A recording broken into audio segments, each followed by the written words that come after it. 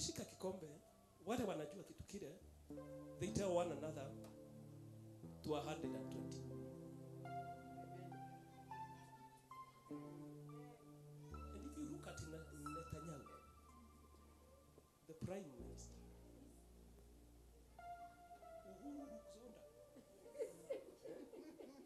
see, was he here? Yes. He looks like he is 45. You may think actually you are the same age, but Netanyahu was being sung years ago. Netanyahu has returned again, and he still seems younger. Those are the people that understand. You can enjoy what God gave.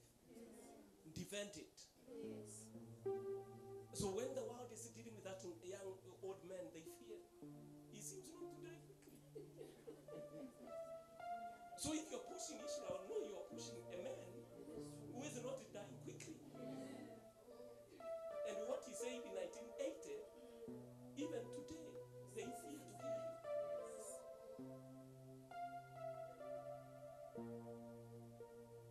To 120. With health and wealth. Not just full of years. No. With health and with a lot of wealth.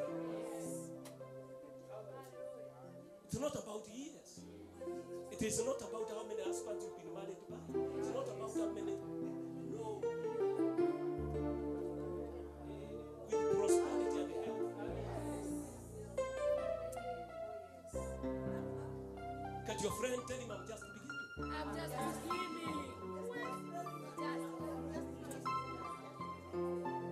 Geukia mwingine mwambie aliyefikiria ataniondoa haraka sahau. If he is ready for war, he will fight for a long time.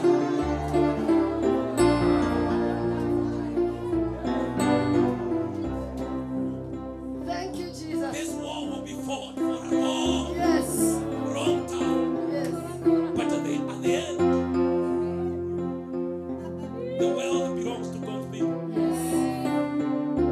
At the end, the government belongs to the righteous. At the end, the family leadership belongs to the righteous. At the conclusion of the matter,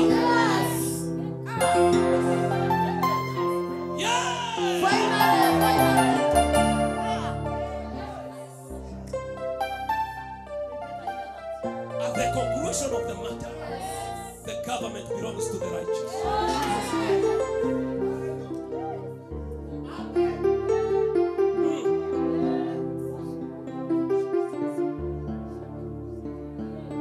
And for us, I don't fear how long we will fight. Because I have very many years. Those years require something to do. I have very many.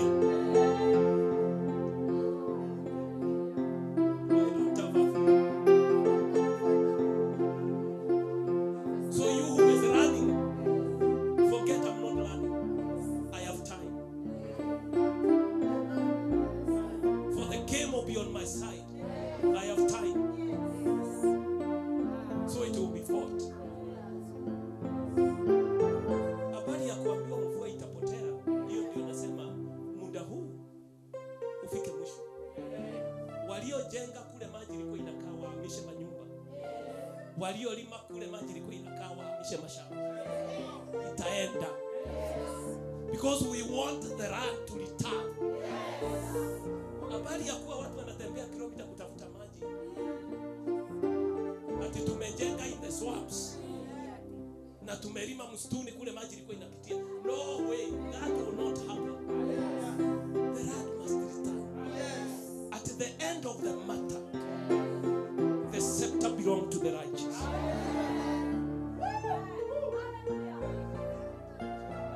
Sikia wazee wakisema ni sisi tulikuwa nasaidia watu. Nasaidia mkiwapeleka wapi?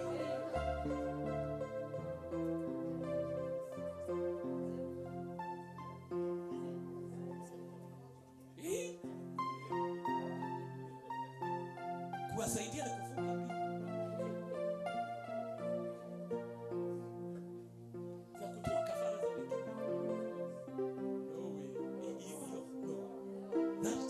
cross. Now,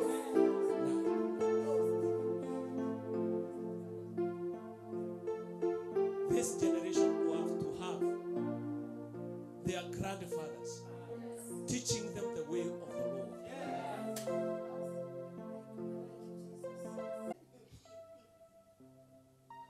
Lakini alisema uawe nini? Kwa sababu he had no purpose in life. The purpose was simply going around classroom telling people lies. You see, scientists have become liars. So your life loses meaning. But mine, even when I'm going, I'll be going. Somebody will still be crying, stay longer. Amen. I hope you are one of them. Because I will be as strong as I was. Remember Moses when he was dying? They were wondering, how did he die? He was not sick. He was not blind. He was not deaf. Can you imagine our grandmothers? At 70, they are turning bright. Au wenye kuongoza ibada hiyo, hakuna anafika 70 without being bright. Them that have seen can tell. But you're thinking she grew bright because she has grown old. No, she removed the eyes of the nation. So at 70, the eyes go dark, according to the judgment she made.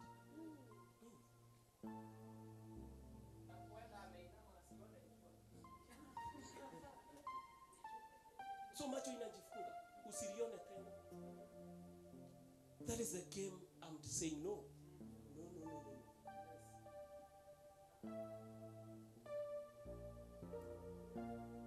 There is one at home. There is one who is bright. So I try to follow. How did this old lady get bright? At one morning, it just got dark.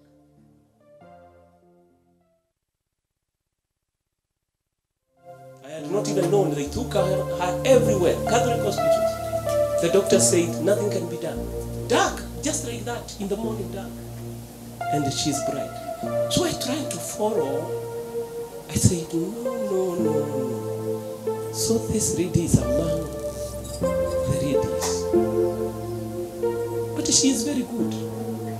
Get seated. Some have said I've gotten tired.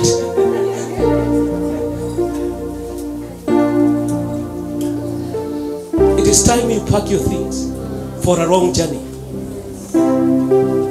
Now you create your path.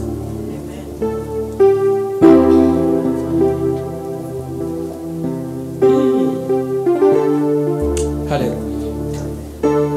Let's get seated. Our time runs so quickly. We should have sang a song for a long time. Kwa maana umeshai kujua Embu ndio iko na uwanja wanaita uwanja wa wimbo huo wakishaye moto. Na huwa ninafikiri iko na hapo karibu kwa kina Jero. Na Jero huwa nimwambia atafute kile kule kiko. Sasa nikupotea alipotea. Jero epego komedia?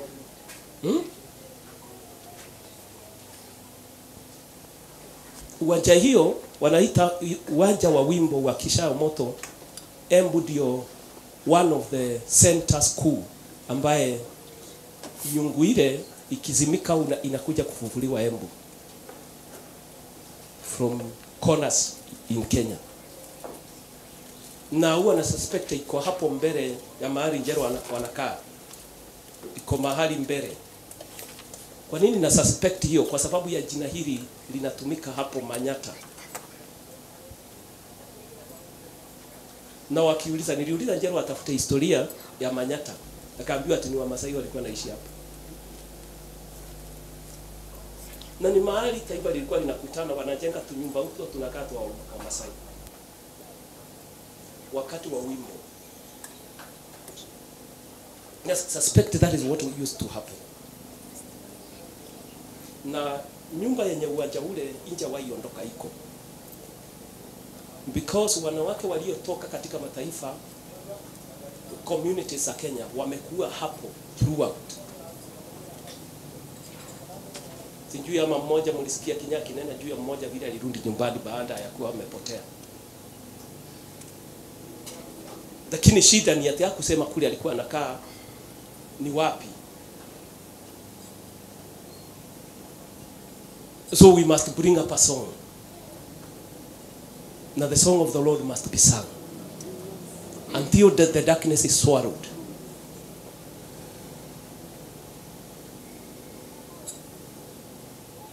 Hallelujah.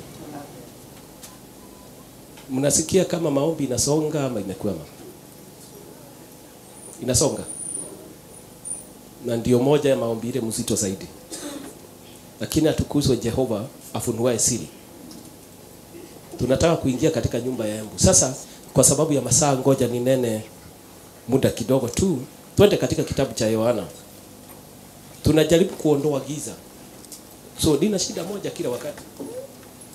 Ninapoanza kunena juu ya kitu, wakati mwingine muda unaisha, season inabadilika kabla sijamaliza. So kama sasa kuna kitu nilistahili kuja nikimalizia last service na this service, lakini katikati season nikasikia imebadilika. Tumeanza kutoka mahali tulikuwa tumeanza kuingia zone tofauti.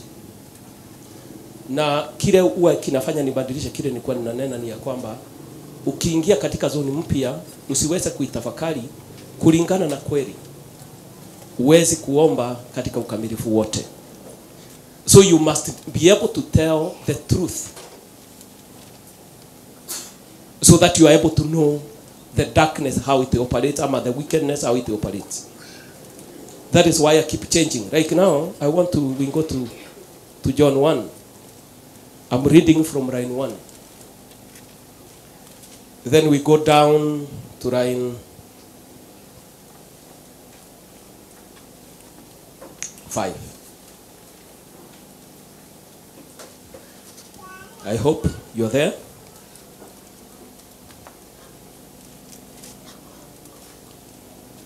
Biblia sema hivi, in the beginning was the Word, and the Word was with God, and the Word was God. The same was in the beginning with God. All things were made by him, and without him was not anything made that was made. In him was life, and the life was the light of man. The light shines in the darkness, and the darkness overcome it not. I'll read John 3.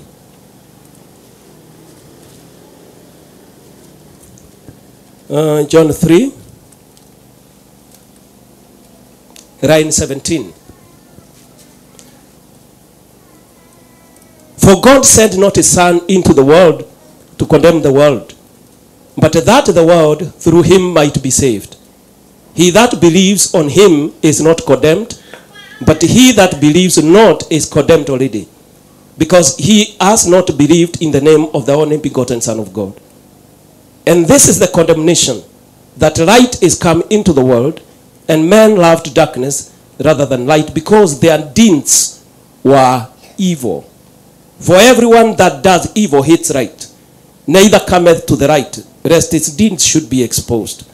But he that doth truth comes to the right, that his deeds may be made manifest, that they are worked in God. Amen. Tusome kwa Kiswahili ndugu, kwa wale wanasoma Kiswahili, sijui ama uko nayo. John chapter 1, line 1 to 5. Hapo mwanzo kulikuweko neno, naye neno alikuwako kwa Mungu, naye neno alikuwa Mungu. Huyo mwanzo alikuwako kwa Mungu. Vyote vilifanyika kwa huyo, wala pasipo yeye hakikufanyika chochote kilichofanyika. Ndani yake ndimo ulimokuwa uzima, nao ule uzima ulikuwa nuru ya watu. Nayo nuru yang'aa gizani, wala giza halikuiweza. Okay, chapter 3, line 17 to 20. Maana Mungu hakumtuma mwana ulimwenguni ili auhukumu ulimwengu, bali ulimwengu uokolewe katika yeye. Amwaminie yeye hahukumiwi, asiyeamini amekwisha kuhukumiwa, kwa sababu hakuliamini jina la mwana pekee wa Mungu. Na hii ndiyo hukumu, ya kuwa nuru imekuja ulimwenguni, na watu wakapenda giza kuliko nuru, kwa maana matendo yao yalikuwa maovu. Maana kila mtu atendaye mabaya huichukia nuru, wala haji kwenye nuru matendo yake yasije yakakemewa. Bali yeye aitendaye kweli huja kwenye nuru, ili matendo yake yaonekane wazi ya kuwa yametendwa katika Mungu. Amen. Tukome pale. Sijui kama nitaweza kuyaleta yote vile yanavyostahili, lakini kuna mambo kadhaa nataka uweke kwa moyo wako. On Friday ama ni Tuesday nilijaribu kunena sehemu moja ya jambo hilo. Ni mstari wa kwanza, wa pili na wa tatu. Nikasema ya kwamba ulimwengu uliumbwa kwa neno. Yule yako, I want you to note that. Ulimwengu uliumbwa kwa neno litokalo kinywani mwa Mungu. Kila kitu kiliomo kiliumbwa kwa neno litokalo kinywani mwa Mungu. Akasema na kiwe, kinafanyika. Akasema kiwepo, kinakuwepo. Sitaki kuingia katika udani wa neno wa kitu kile. Neno yule alikuwa nani? Kwa maana hapo inaandika kuwa yule neno alikuwa nani. Nitaingia pandaye hiyo. Kitu cha pili, ulimwengu wote wahifadhiwa kwa lile neno lililoumba. Ulimwengu uliumbwa kwa neno na unahifadhiwa kwa lile neno. Hiyo ni sehemu la pili. Ulimwengu wahifadhiwa na neno hilo lililoumba.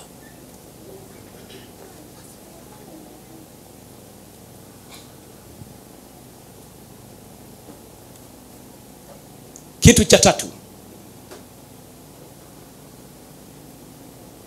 aliyepewa maskani katika ulimwengu huo uumba vitu katika ulimwengu huo kwa neno lililoumba ulimwengu.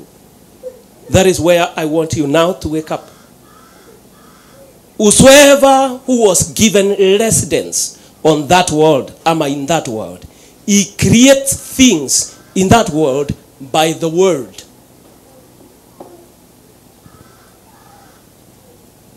Whatever he want to have, chochote anachotaka kuwa nacho, atakileta by a word. Chochote anataka kufikia, atakifikia by a word. Kwa hivyo aliyopewa maskani katika ulimwengu ule, akapewa urithi, akapewa kuishi katika ulimwengu huo, uumba vitu katika ulimwengu ule kwa neno.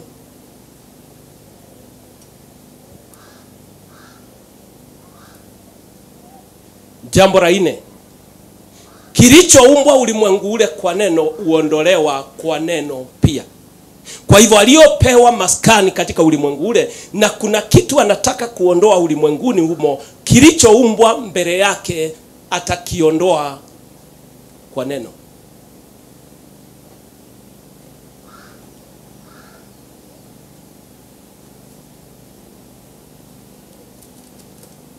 Ninakimbia mbio sana. I hope you keep with me. Kitu hicho ni cha 4 ama ni cha 5? Hiyo nimekupea 4. Kilichoumbwa kwa neno uondolewa kwa neno. Katika neno linenaro ulimwenguni kuna neno mara 2. Neno la mtu muovu na neno la mtu mwenye haki. Neno la mtu muovu uumba vitu katika ulimwengu huu kama anauishi. Na neno la mtu mwenye haki uumba vitu ulimwenguni huu kama anaishi mule. Lakini neno la mtu muovu huwa na limit of years. Neno la mtu muovu huwa na limit of years. I want you to note that. Lakini neno la mtu mwenye haki huwa alina limit of years ya kile linajenga. It has a limit of tenure. Neno la mtu muovu huwa na mpaka wa linaweza kufanya kazi mpaka lini. It has limit of years. Lakini neno la mtu mwenye haki alina limit of tenure. Now, nimewambia mambo ngapi? 5. Ngoja nikupe maandiko kwa haraka. Utaenda kuyatafuta. Yakobo akasema hivi: aliye na mamlaka juu ya ulimi wake ana mamlaka ya kila kitu. Lakini asiye na mamlaka juu ya ulimi wake hana mamlaka juu ya chochote katika maisha yake. Whosoever who has control of his tongue has control over his life. Whosoever who loses control over his tongue loses control over his life. Kwa nini anasema hivyo? Kwa sababu ulimi huachilia maneno. Lile neno likiondoka litaumba vitu. Kama hauna mamlaka ya ulimi wako, it will create chaos in your world. Kwa maana kila neno utakayetamka litatoka liumbe kitu. Na kwa sababu hukujua kile unataka kuumba, utaumbiwa kitu kitakachokuletea furugu, chaos, disappointment, failure, confusion, because you don't have control over your tongue. Lakini aliye na mamlaka juu ya ulimi wake uchunga kila neno litokaye ulimini mwake. Kwa maana yuwajua katika ulimi nitaumba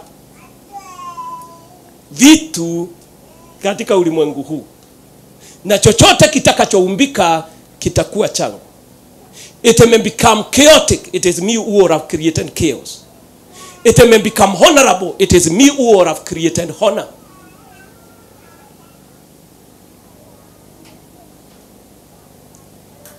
Have you understood? Akasema neno lingine, nyumba ya mtu muovu ni kubomolewa itabomolewa. Hiyo ni kumaanisha nini?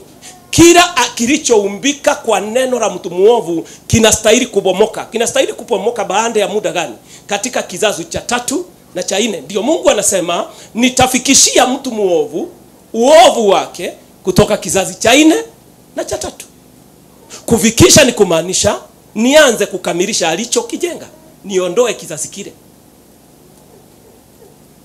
Lakini kuhusu mwenye haki, uzao wa 1000 utakuwa bado unafurahia baraka iliyo juu yake. Hallelujah. Have you gotten what I've said? Uzao wa 1000. Hiyo ni kumaanisha neno la mwenye haki likisa jijenga, uzao wa 1000 utakuwa bado unafurahia. Walisahau hata yule alikuwa nani, jina lake lilisahaulika, lakini nyumba yake ingali ndio wanafurahia. Kwa maana baraka yake na mjengo wake it has no period of tenure, it endures forever.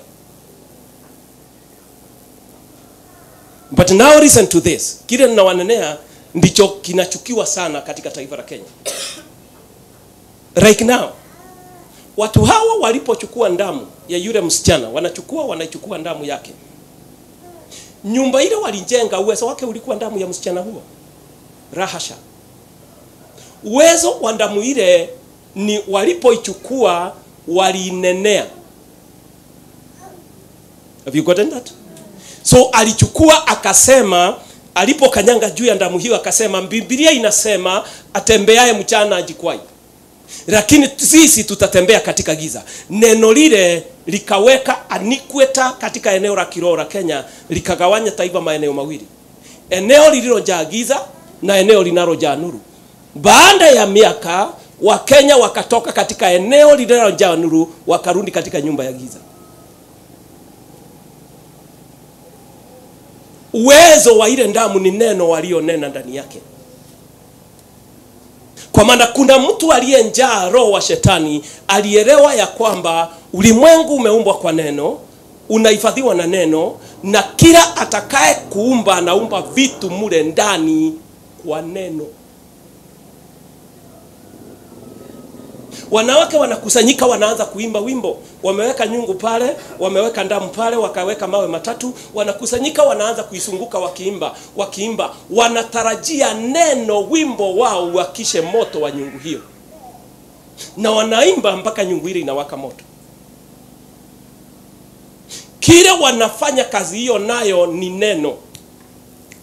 Kwa maana kuna mtu alielewa siri ya ulimwengu ya kwamba uliumbwa kwa neno, unahifadhiwa kwa neno, na anayeishi mule uumba vitu mule ndani kwa neno. Na kuna neno la mtu muovu. Kile hawakuelewa ni ya kwamba neno la mtu muovu haliwezi kuishi milele. Kwa hivyo Isaya anasema mlijenga manyumba hata mkanayaita na majina yenu, mkafikiri yataishi milele. Lakini neno la mtu muovu, it has a limit of tenure. According to God, the creator of the world. Kuna kitu kimoja kanisa limeanguka mtihani wake, ya kwamba hatujawahi kuelewa ulimwengu huu tunaishi, vitu umbwa ndani yake kwa neno.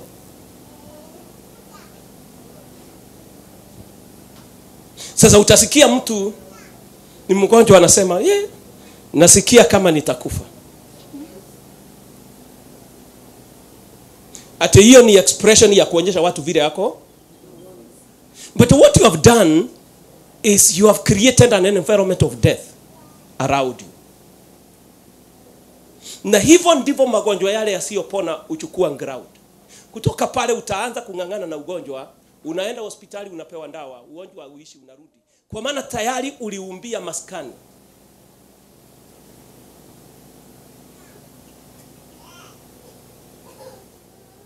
Kuna mtu nilisikia akisema, yule mtu anaitwa Ngava na Wanyeri, anasema alimwambia, na hii gari ndio itaniua. Ndio ilimuua.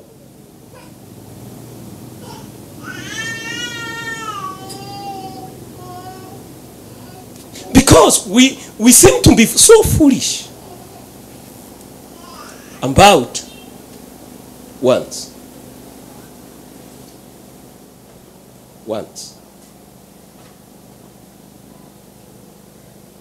You create your world by once. Then your wants are given habitation by your works. Note that. You create your world by once. Then those ones are given habitation by works. Ndio sababu walipochukua ile ndamu wakainenea, lile neno linakuwa na uzito kuondoa, kwa maana lazima tuondoe hii ndamu, kwa maana ni tendo lililopea maskani yale maneno. So ninapozaliwa maskini, ninaamuka, ninajikuta nina miguu, nina mikono, nina akili, nina kila kitu, ninasimama ninasema mimi si maskini, mimi ni tajiri. Nikisha sema hivyo, ninaondoka kwenda kufanya kile ninastahili kufanya ili neno langu lipate mahali pa kuketi. Hata kama ni sukuma nitaenda kuuza, chukue sukuma nianze kuuza. Na katika sukuma hiyo ninaiambia mimi si maskini, mimi ni tajiri. Naita wateja wa nyumba yangu kuja kununua.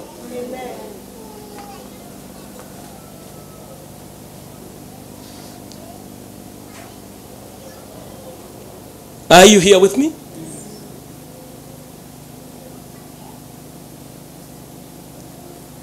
Utagundua katika ulimwengu huu, wanawake waliofundishwa katika nyumba ile, akifungua saruni, wengi wako na saruni. Walio katika nyumba hiyo wengi wako na saruni.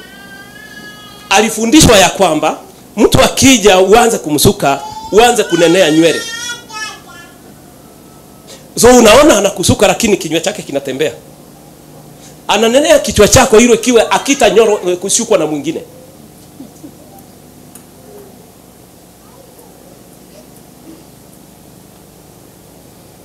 Hata ukienda Mombasa utakaa nazo hivyo mpaka urudi. Kwa maana alikumbia nyumba katika akili, na ukifikiri kwenda kwa mwingine unasikia akili zikiwa zimejaa giza ya aina.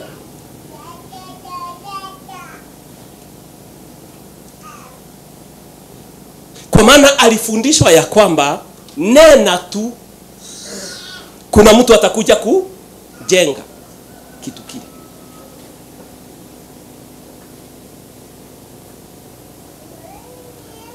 Wow.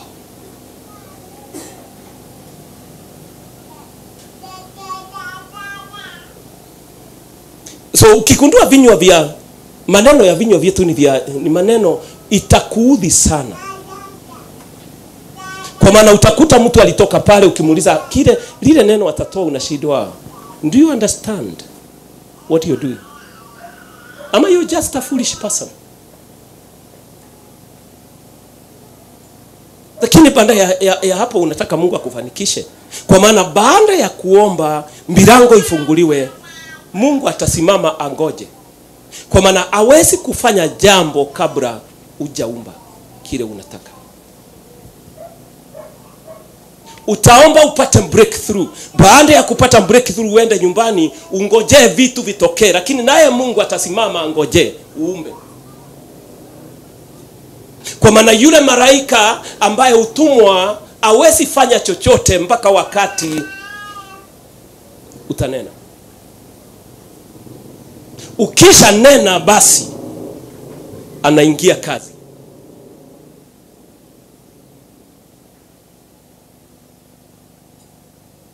Blessed be the name of the Lord.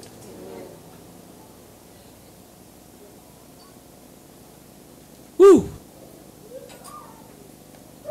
So muda huu Mungu akaniambia, elewa jukwaa hilo mumeenda kwake. Ni jukwaa linaitwa jukwaa la matendo na maneno.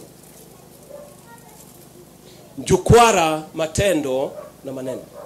Kama amuelewi vile tendo na neno ufanya kazi, jukwaa lile litawameza. Kwa maana nyinyi hamutaweza kuligeuza, kwa maana kuna kitu mumepungukiwa nacho. Amuelewi vile neno ufanya kazi. Kwa hivyo mkifika katika jukwaa lile, kazi yenu itakuwa kulialia, Mungu tuonee huruma, Mungu tuonee huruma. Unaona vile wameua, Mungu tuonee huruma. Utaomba vile, lakini utaacha kitu kile kikiwa kimesimama. Kwa maana can you imagine this? Utakuta mtu amechukua mtoto mdogo, kwa maana anasema ni mwanzo wa maisha yake. Kwa hivyo katika mwanzo wa maisha yake nitanena neno la mwanzo. Can you imagine kile? Atende tendo mbaya zaidi ili liweze kubeba neno kwa uzito ulio juu zaidi.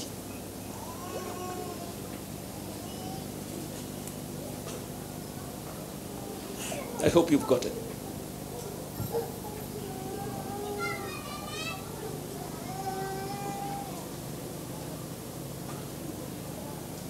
Na ukifika katika uwanja huu anafanyia kitu kile, hata ukijua ni kiofu.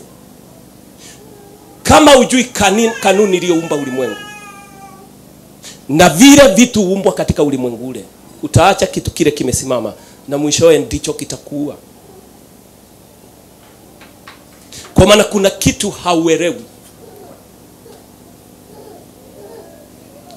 Ulimwengu uliumbwa kwa neno, unahifadhiwa kwa neno. Kwa sababu umehifadhika na neno, kila aliyepewa maskani katika ulimwengu ule, kama ataumba chochote lazima anene. Kwa maana ulimwengu ule eneo lake ujua neno. Ukitamka ulimwengu ule unaumba kile umetamka. Ukitamka kitu kasoro itakumbia kitu hicho. Ukisema njia hii imefungwa, inafungika dakika hiyo. Na watu wanaanza kusikia miguu ikikatakatika.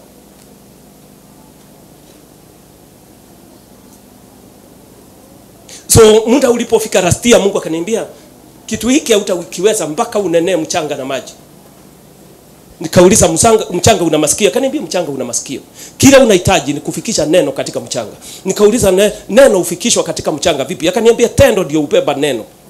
Kama litafika katika mchanga lazima liwe limeketi katika tendo. So nenea mchanga kwa tendo. Tendo gani? Akaanza kunifundisha jinsi ya kubebesha tendo neno. Akaniambia ukinenea maji unatenda tendo ili neno lifike katika maji. Hiyo kitu ndicho walielewa. So kutoka wakati ule tukaanza kutembea Kutoka siku hiyo ndio nimejua mambo.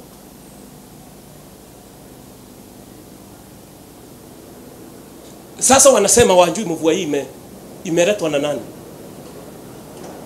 Na rastia walijaribu waliisimamisha. Disemba rastia walisimamisha. Ilianza wakaikata katikati. Na wakafaulu sana, wakafurahia wameikata. Mwaka huu ilipoanza wamerudi kukata. Walipoenda Mlima Kenya, mzee yule alikuwa anaongoza kafa. Last month but one, wakati walikuwa wanajaribu kulinda laani, walijaribu kukata, mzee yule alikuwa anaongoza pia upande wa chini, alikufia kwa maji.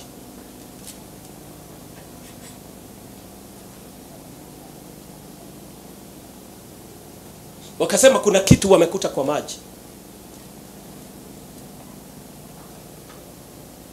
Wamekuta ndamu kwa maji. Tofauti na ndamu ile wanapeleka kwa maji. Na sauti yake inanena tofauti na sauti zile waliacha kitambo. Kwa maana neno tulilolitamka lilibebwa na tendo tulilolitenda likapenya katika ulimwengu wa rohoni wa maji. Likaanza kubadilisha sauti yake. Sauti yake haijageuka kabisa, kwa maana kuna jukwaa kadhaa tuelewi. Lakini imefika mahali sasa inaweza kuwasuia kusimamisha mvua. Lakini kuna kitu kimebaki bando. Mazao ya mchanga wa nchi yanastahili kurejeshwa.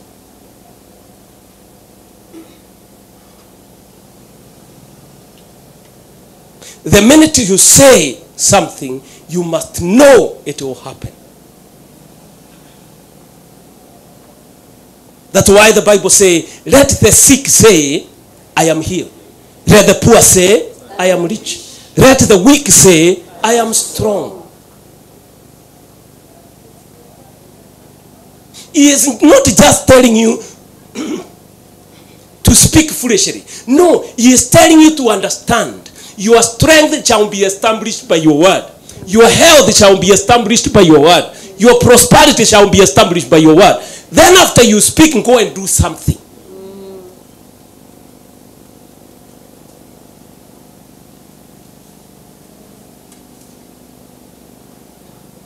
Then the word shall ride on what you have done to bring you to where you want to go. And you speak and you do not tire speaking. Ayubu alipotezwa sana alisema, kitu moja sitaacha, werekevu wangu siachi. Hata ukiniua siachi, na baada ya mimi kufa tutakutana. Uniambie nilifanya makosa gani? Siachi werekevu wangu. Alielewa mamlaka ya lile neno. Mtu anaitwa Daudi anasema sitakufa.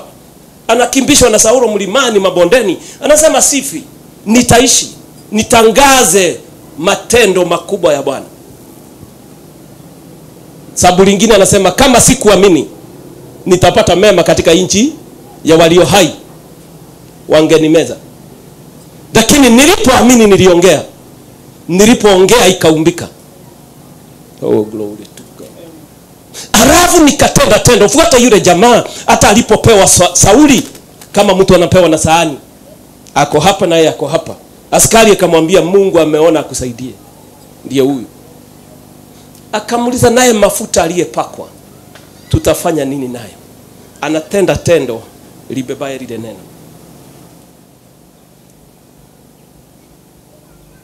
Sauli alipotoka katika ponde lile, akasema Daudi, na kweli wewe ni mwenye haki kuliko mimi.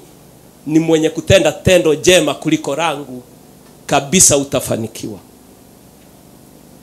Akaongea kuanguka kwake.